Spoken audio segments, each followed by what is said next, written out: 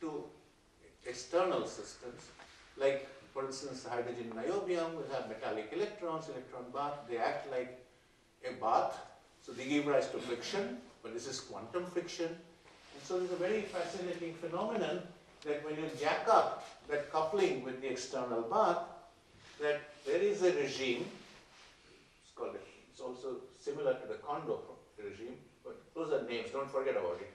So tunneling means that things go back and forth, okay? But there is a regime where the coupling constant is large, then this particle just gets trapped in one of the wells. It doesn't decay at all. It gets localized. It's due to what is called dynamic disorder. This is an example of dynamic disorder. This is a case of a static disorder where similar phenomenon occurs.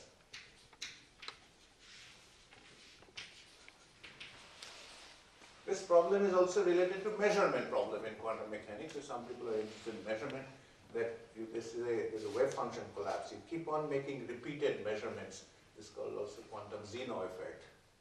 So all these fascinating phenomena happen in our material system, even in a simple time binding model like the Anderson model. Okay. Then the other thing that we talked about is that, you see, transport is like diffusion. It's not ballistic transport. What is ballistic? Ballistic is simply means that the position, if something moves with constant velocity, then the distance traversed is the velocity times t, right? So distance squared will be v squared t squared. So whenever distance scales like t, you call it ballistic motion. What happens if I have diffusive motion? The mean squared distance goes like the mean square distance. That goes like t. The root mean square will go like square root t, and that's called diffusive motion. Okay, so so if I have diffusion, I mean a simple way of saying this is that diffusion coefficient. Okay, it may not be a very simple way of saying this, but the diffusion coefficient, this is what is called a Kubo formula. That, you know, all these transport quantities like sigma, the conductivity, diffusion coefficient, it depend on something like the integral of a correlation function, 0 to infinity, a velocity correlation function. Have you seen correlation? I mean, I'm sure chemistry students said no, but physics students have seen correlation functions.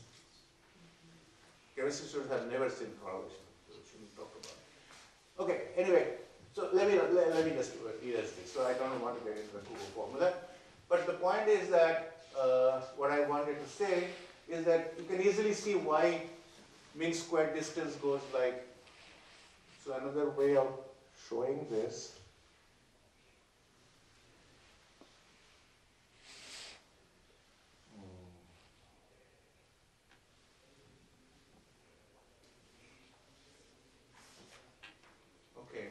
Brownian motion.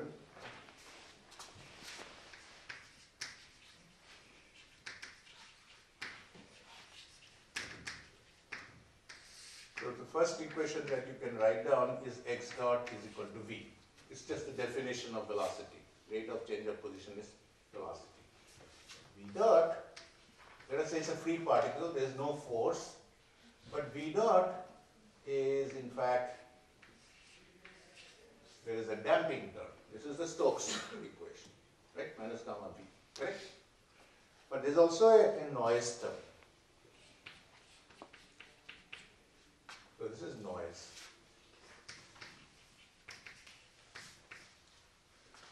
Now, if you go to high friction limit, high friction, on this I am willing to give another set of lectures if Shan invites me. The whole set of lectures on diffusion, Brownian motion, etc. The high friction means that you look at a regime in which gamma t is much larger than 1, then gamma. So you're looking at a time scale which is longer than gamma inverse.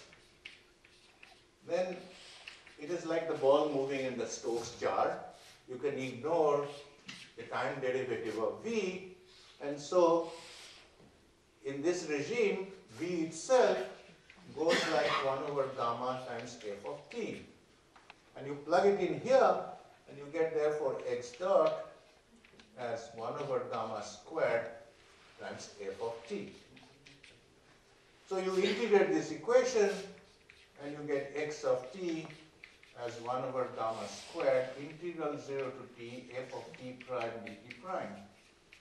And the quantity that you want to look at is x square of t.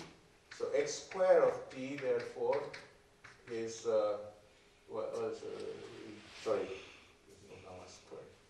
So it's 1 over gamma squared in a double integral 0 to t, 0 to t, dt prime, dt double prime, and this correlation function. So if you stick in a white noise, you'll find that x square of t is scaling like just t. One of the integrals you can do by, if it's a white noise, then it is a delta t minus t prime. You do one of the integrals, and the other integral will simply give you linear u time. So that's diffusion. That's what Einstein did in 1905. So in the diffusive limit for Brownian motion,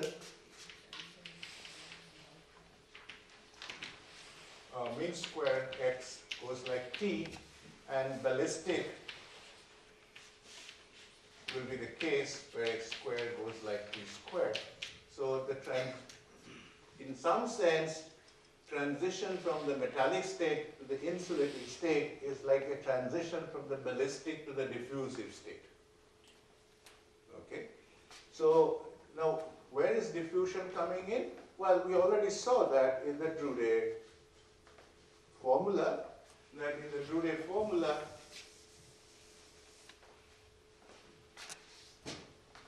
your Drude conductivity is actually, this is more correctly is proportional to the density of states. So this is like density of states.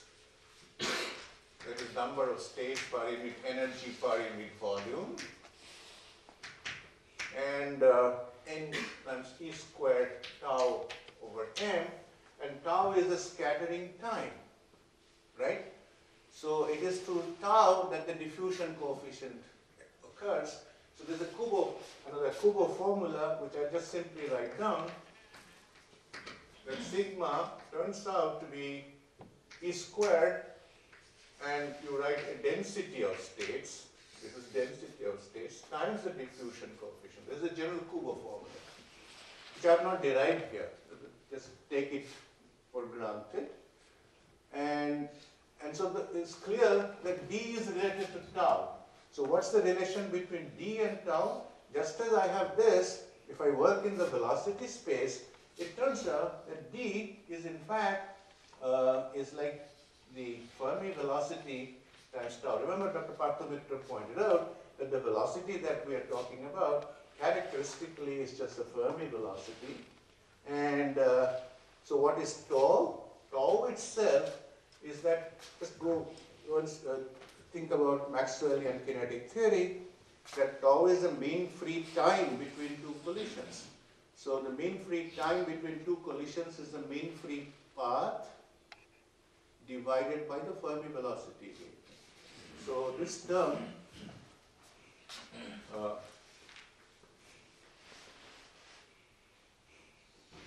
I want it as,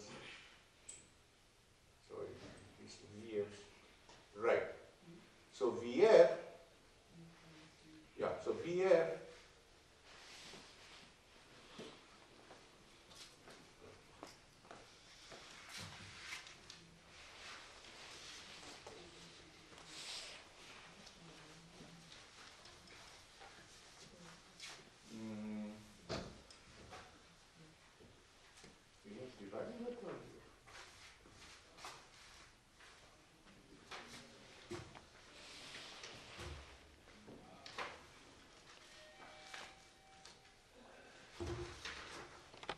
I got dimensionally correct, yes. So it's actually VF times VF tau, and that's exactly what Mr. Mitra said, is that it's VF times L, the mean free path. Okay. So you see that, so conductivity is proportional to tau, and tau is the mean time between two collision events, right? So clearly tau is temperature dependent, right? Because if I increase temperature, then the electrons become more vigorous, right? They bump into each other more often. So what will happen if the temperature increases? Tau would decrease, correct? Right? Tau would decrease. So if tau decreases, then the resistivity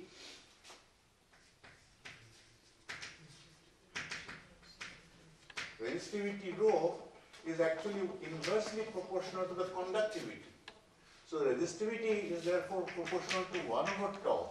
So if tau decreases, my resistivity increases, which is intuitively, we all know that if my temperature increases, then the resistivity increases, right? Okay. So this part is fully understood that rho of t, if you plot versus t, then resistivity increases and you have d rho dt, the slope of this is actually positive, right? It's like dy dx, the slope is positive. This is the diagram that you always draw because if you have a superconductor, then at some temperature resistivity will drop down to 0 here and you have 0 loss transportation. But then it was Mui who looked at various samples in 2 dimensions, Dutch physicist, and he found out, and these are disordered systems, and he found out that at some sufficiently low temperature, d rho dt, resistance again starts increasing, but the d rho dt slope is actually negative. Okay, and this is due to localization transition. So this phenomenon. So it's an experimentally observed phenomenon that that you find out that the slope of the resistivity changes in sign. So that's Mui's work, and I have some data here.